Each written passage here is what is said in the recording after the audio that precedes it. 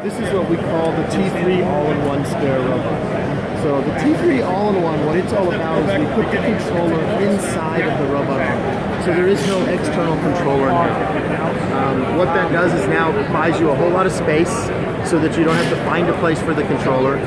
What it also buys you is simplicity in setup. So this is the ultimate slide alternative, meaning that we are utilizing this and replacing slides that are out there today doing simple pick and place, simple type applications. The really cool part about this robot is, like I said earlier, we're the leader in SCARA robots. We wanted to make a robot that was more entry level, so we set a price tag on this of $74.95. So it's below the $7,500 price barrier. Our cheapest robot prior to that, inexpensive level, was $11,900, so just under $12,000. So that's a significant drop.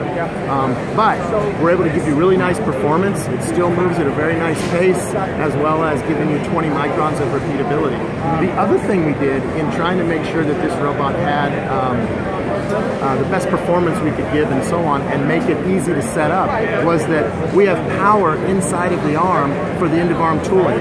So in the past you had to have external power supply that you would add onto this. So that speeds up the amount of time that it takes to be able to put the thing together, get it implemented, and start working.